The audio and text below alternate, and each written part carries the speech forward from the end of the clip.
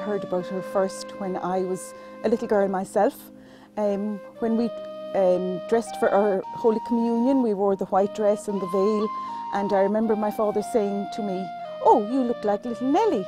And we were very annoyed because that name didn't suit at all. So we used to say, "No, leave us alone, don't say that." But I did hear about her. She was called Little Nellie of Holy God, and I knew that she was buried in Cork City in the graveyard of the orphanage where she died. She cropped up again when I came working here. We were going doing some training, and the tour guide brought us along, and he paused at a house here and he said little Nellie lived here, and I said, "Oh, I remember her."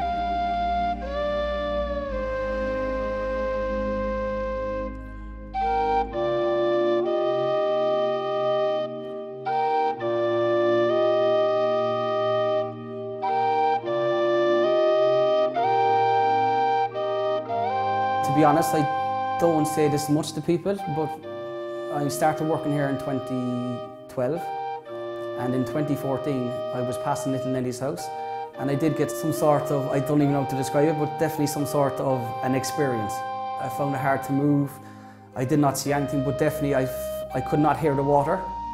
And then Virgin Mary flashed into my mind, and quickly after that, little Nellie flashed into my mind. And then I could hear her again, and everything was okay. And then I said, okay, I must do research into this girl. And every time I tried to do research, and I was finding it hard, something would happen. For an example, I would pick up a paper and something about little Nellie would be there. So I then started praying to her and saying, little Nellie, I'm finding it very hard to find your story, but please, if you want me to be able to do this, please help me. And the next morning I could get a phone call from a nun saying, "Hi, I've got some information. I now have a relic belonging to little Nellie too." And during my journey for the last 2 years, I think it's even making me stronger as a Catholic too. A lot of the tourists on Spike Island, when I tell them my story, they'd say, "Wow, we think that little Nellie wanted you to do this." And I actually feel that now, because I'm very close to little Nellie every day, and anybody that's sick or anyone that's having trouble, I always either bring them here, or else I bring them to little Nellie's grave as well, and they're finding great peace there as well.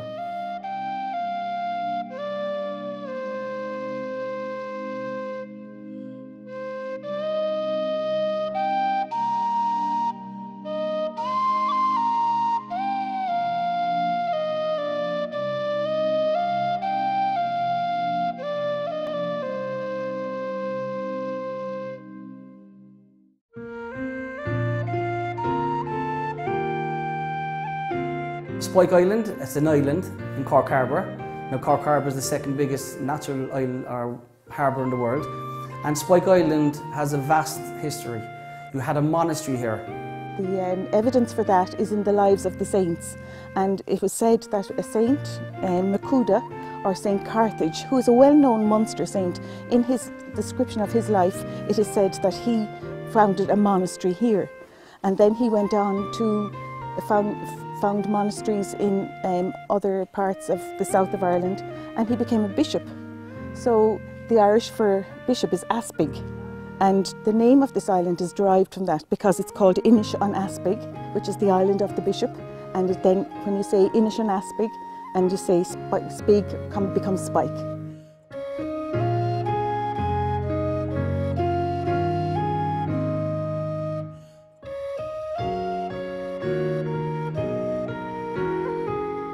It has strands of history then. It was a military installation and it was used as a prison. It was built by the British, who owned this island, and they were defending themselves against Napoleon at the time. They fortified the whole harbour because it was a very important harbour to the British, because they had their naval base here and so many assets here. They built this fort between 1800 and 1860. But then in 1847, they used it as a base for putting people who were convicted of crimes, and they were being deported. So there was up to 2,400 convicts here at its highest level. So it was probably one of the biggest prisons in the British Empire at the time. But deportation stopped then in 1863, and it was then used as a prison for sentences. And some of the worst prisoners were brought here because they had to do solitary confinement and hard labour. And the hard labour was here because they used the prisoners here to finish building the fort and also to go across to Haulbowline, where the naval base was, and do work over there. And so it stopped being a prison then in 1883, but it was a prison again in the time of the War of Independence here. In 1921, this held up to 1,000 internees and political prisoners. Later on, it became a prison again, its third iteration, we'll say, when it was used to house, we'll say, young offenders. And they were held here from 1985 to 2004, which is quite recent.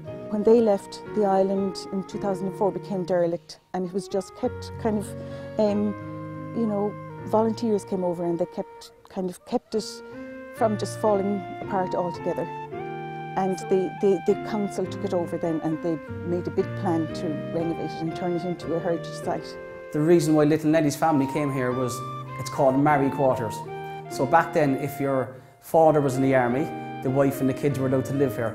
So because of her father being in the British Army, they were allowed to live on the island.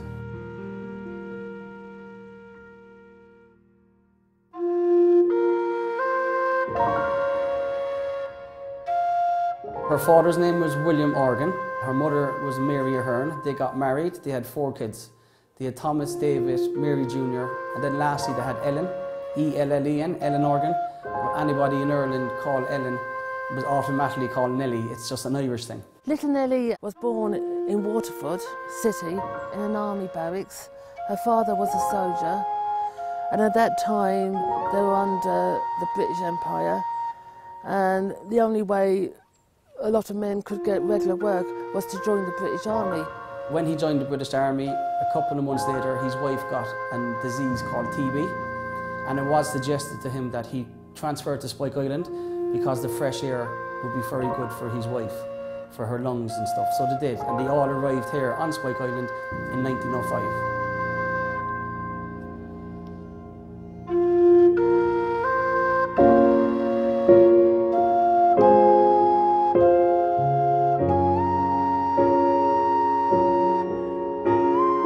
On Spike Island, here in Cork, in Ireland, little Nellie first said that she was having some sort of communication with Jesus in some way.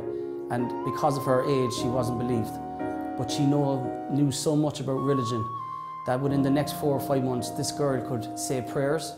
She knew Jesus' life story. She longed to get her Holy Communion. She knew so much. And then I think my personal opinion on this would be, on my research, is that she's now claiming a few months later to have some sort of a second communication. And there she's saying that, you know, Jesus had said to her in some way, I know you're suffering a lot of pain, and I will fly you to heaven with me on Holy God's Day, which is a Sunday. And she did actually die on a Sunday.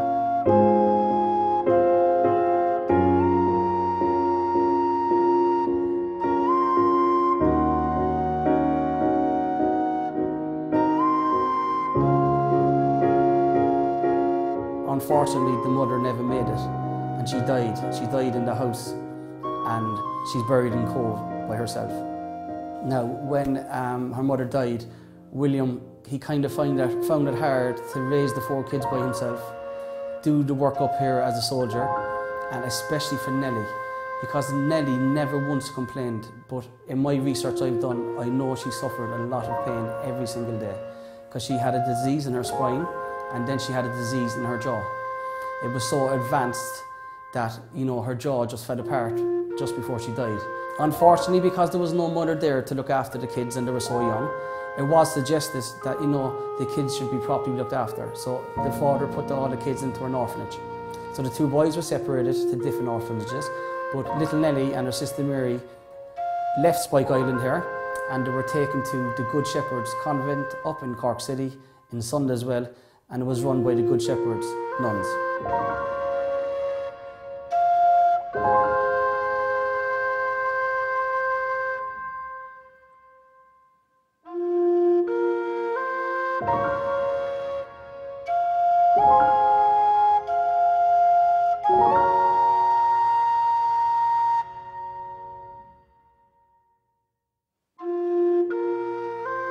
I'm from London, but I'm from an Irish community in London, and I married a man from Cork, so I came here to live 11 years ago. And a friend of mine from London had great devotion to little Nellie, and she also had relatives from Cork, and that's how she got to know about little Nellie. And she said to me, "Kate, you're here in Cork to spread devotion to little Nellie."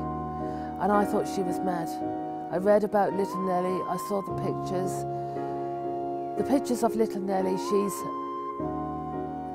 comes across as suffering, and she was suffering a lot.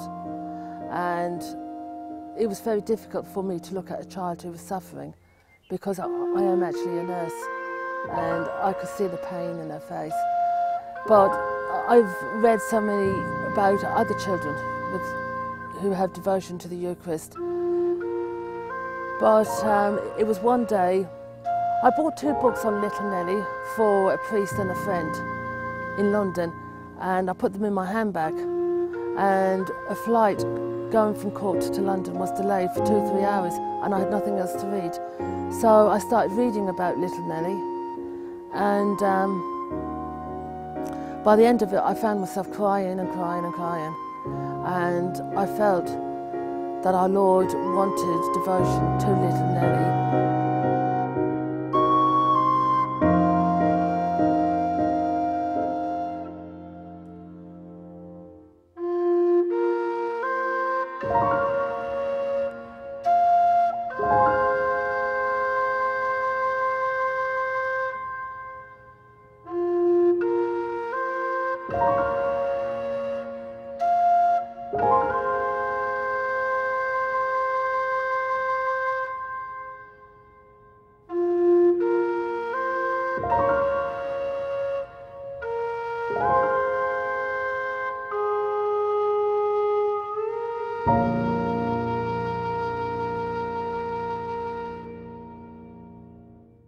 Little Nellie and her sister went to this convent, which we see behind us, called the Good Shepherd's Convent.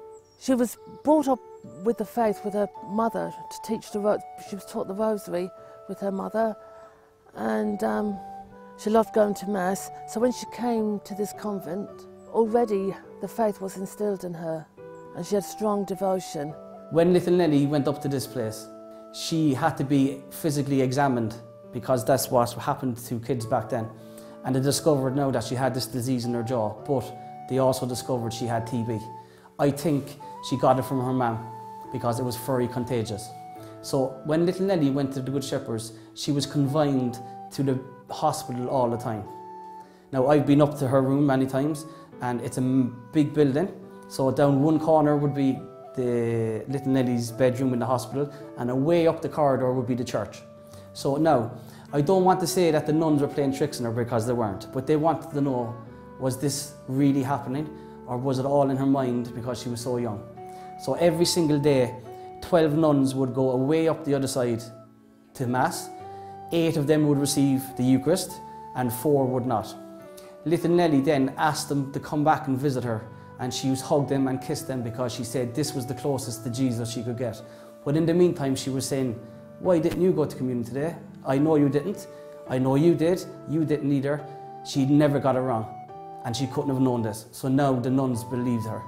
And then shortly afterwards, she gets another communication with Jesus. And this time Jesus apparently says to her, "I am now ready to take you to heaven with me, but you must get your Holy Communion first."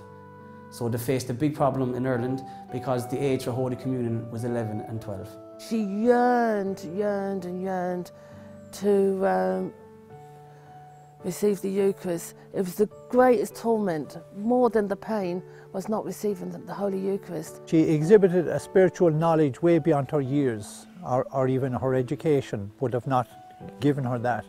And the nuns noticed this, and they notified the Bishop of Cork about this, and he came to visit her on many occasions. The Bishop of Cork, his name was O'Callaghan, he would have sent the report over to Pope Pius X. Now, I do know that the Pope read this report only once, and he put the report on the table, And he said, I believe everything this little girl is saying. She is so advanced in religion. Nobody was teaching her this. So special permission was given to her, and she got her Holy Communion in December 1907, and she died on a Sunday, like she said, on the 2nd of February 1908.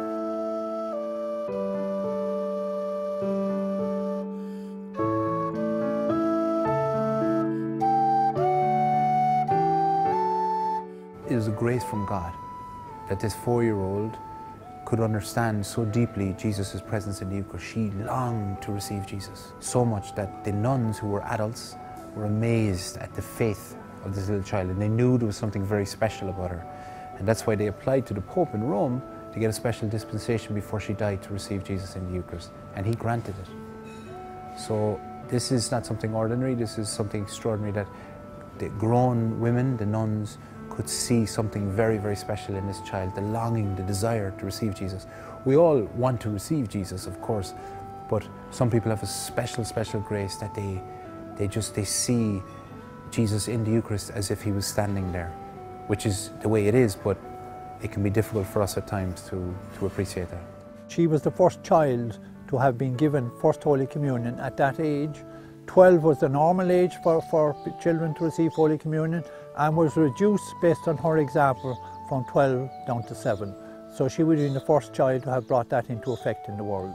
The tabernacle is behind me. This is the original one.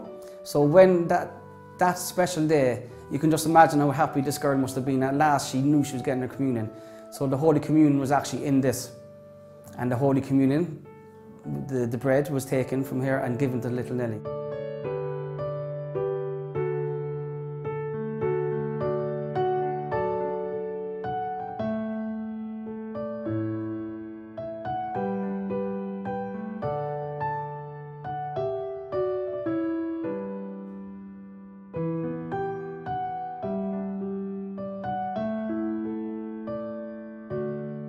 She was very happy, and that's an incredible thing to think of, a girl so young that suffered so much pain. She was still happy.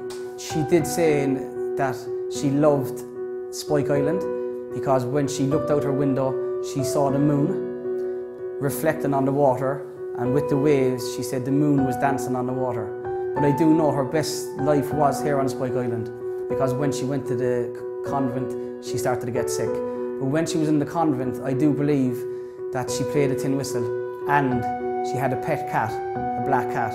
When my first times I went to see little Nellie's room, which is very derelict at the moment, I can't go into her room because there's no floor, you fall through. But I got to the top of the stairs and I saw a cat just on the windowsill, pure black. And I done my research, and she said there used to be a black cat there with her too. But the nuns were very good to her, and they knew that she was very special. Little Nellie held a cross at the age of 4 years and said, "Poor holy God, oh poor holy God." And she became unconscious at 3 o'clock, beginning of the hour of mercy, and died at 4 o'clock, which was later revealed to Sister Faustina of Poland, the hour of divine mercy. And little Nellie died at 4 o'clock on the feast of the presentation of Jesus, the child Jesus.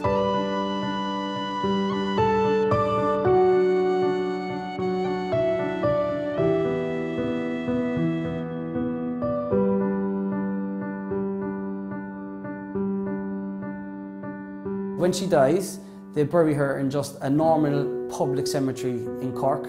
It's called St. Joseph's in Ballyfihan in Cork. But 12 months to 18 months after her death, you've got people from all of the places coming to visit this grave because the Pope is considering lowering the age because of this girl. So he was inspired by this girl, and they wanted to know more about her. But in the meantime, when people were coming to visit her grave, people were leaving walking sticks because they were claiming miracles. So it was a public cemetery, so the Catholic Church, especially the nuns, they asked for permission to exhume her body and bring her back to the convent and bury her in the convent grounds. And permission was given, but also, especially Pope Pius X, he asked for an inspection of her body because he believed she was very special, so they did. So around, again, between 12 and 18 months after her death, they exhume her body and they open her coffin and she doesn't decompose in any way.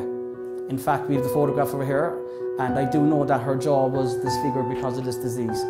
So straight away this alerted the church, and when Pope Pius heard about her being incorrupt, he said, this is one of the signs of a sainthood.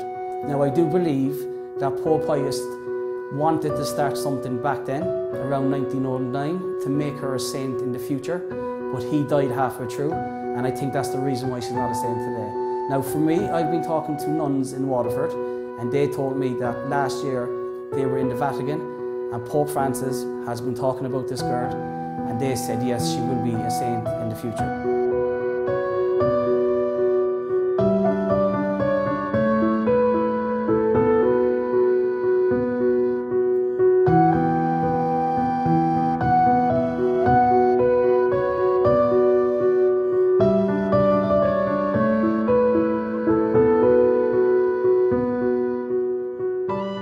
Little Nellie, her religious beliefs, her strong religious and spiritualness was always to Jesus. It's because she claims that she had communication with him and she loved Jesus so much that when she was asked, what do you think happens when you get your Holy Communion? She simply said, I will get Jesus on my tongue and he will go down into my heart. Jesus told us himself that he was going to leave us himself, and when he was leaving the disciples in John's Gospel as well, he speaks a lot about the bread, that he is the bread of life, that he will give himself to us. And we know it, if you ever go through a time in your life when you don't receive the Eucharist, it is very, very different. We receive so many graces. It's an extraordinary privilege that God has given us, that we can receive him. The Catechism of the Catholic Church tells us that the Eucharist is the source and summit of our faith. It's everything. And so it is very sad then when people turn away from receiving Jesus in the Eucharist because they're losing out on so much. And this, we call it Holy Communion, of course, this Holy Communion between ourselves and God. It is unbelievable. And so God gives us people like little Nellie to help us, to remind us, just like the Eucharistic miracles, you know, they happen every now and again for us to be reminded of the presence of God in the Eucharist, and for us to be more reverent and respectful, to prepare ourselves. So it's a wonderful, wonderful gift that God has given us, the gift of himself.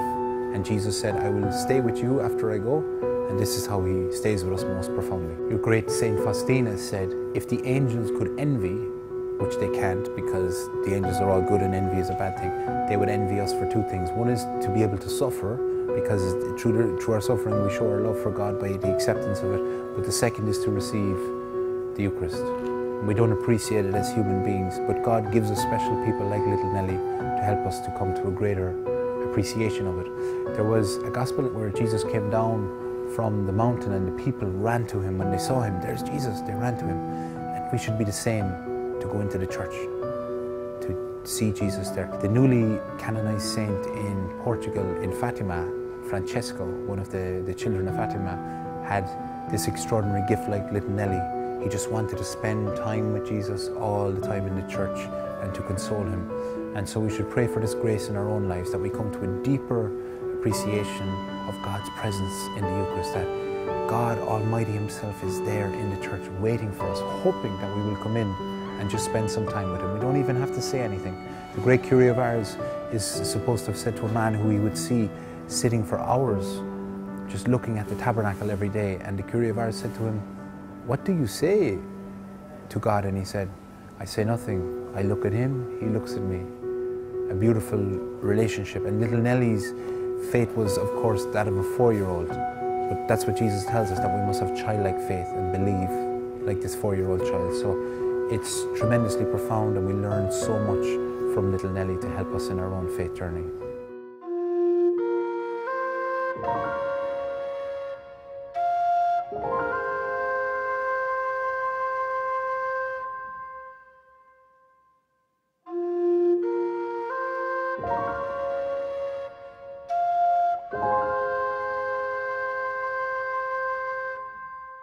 She was touched by spirituality, definitely.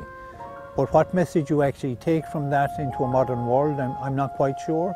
I think it's a shame that we are losing our religion, our spiritual beliefs here in Ireland, that parents no longer bring their children to church, that First Communions and Confirmations are really a kind of a showcase for videos and for days out, but the actual spiritual meaning of those occasions are getting lost more and more. I think that's regrettable here in Ireland.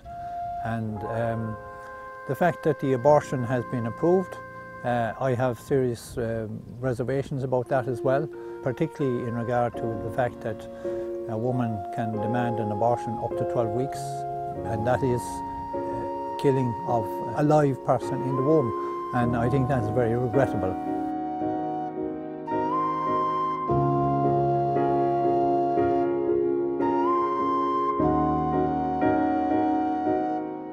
See, little Nellie, we mustn't over-sentimentalise her. She was very, very real. She was very real of things of God and very real of things of the world. A nurse asked little Nellie, "I thought you was going to go to Holy God." She said, "I'm not good enough to go to Holy God yet." So it teaches us that we have to be prepared. She knew that, and she actually prophesied. She said that when I die, I'll be wearing my first communion dress, my first Holy Communion dress, at the age of 4 years and 5 months. Maybe preparing herself for the wedding feast of the Lamb. And when she died, she was truly, truly ready to meet God, because 18 months later, her body was exhumed and it was intact. There is a lot of people that I have talked to claiming miracles. I will tell you one if I have time. In 1985 in Cork, there was a family who got married. A year later, they had a baby. The baby was very, very sick. The baby never left the hospital. And on a Friday, the mother and father left the hospital to go home to get some rest. Friday evening, they came back. They were all called into the consultant's room with the bad news that their baby son was going to die, that he was going to die in the next couple of hours. And the doctor said, all you can do is just comfort your child and stay with him. Now, this man lives up close to Sun as well, and he's a very devoted man to little Nellie. So he said to me, I shouldn't have done what I did, John, but I did. So he wrapped his son in a blue blanket and left the hospital. He put the baby on little Nellie's grave with his wife and his mother-in-law, and they said prayers for what he told me 30 minutes. He brought the baby back to the hospital, and I met that child last year. His name was Christopher. He's around 32, 33 now. He's perfect. But I do know there's other people in the world claiming bigger miracles as well. So I do know, and I have all this in writing from the people. We need her so much because she represents the suffering, the sick child, the child who has devotion to the Eucharist. She was consecrated to our Blessed Mother. She said her morning prayers, her evening prayers. We need her so much to intercede for Ireland, to help us understand that children are sacred from the moment they're conceived, and we must protect their innocence and their purity. Which often happens that the time she lived in was not the time that she was to affect. She died age 4 and many people would not have known her, but after she died, the Holy Spirit is inspiring people to pray to have this child become a saint. And when she does become a saint, because I think, you know, it's quite clear that the Holy Spirit is at work here with all the devotion and the involvement people have, that when she does become a saint, please God, it will be for the time to inspire people to a deeper appreciation of their faith and especially God's presence in the Eucharist.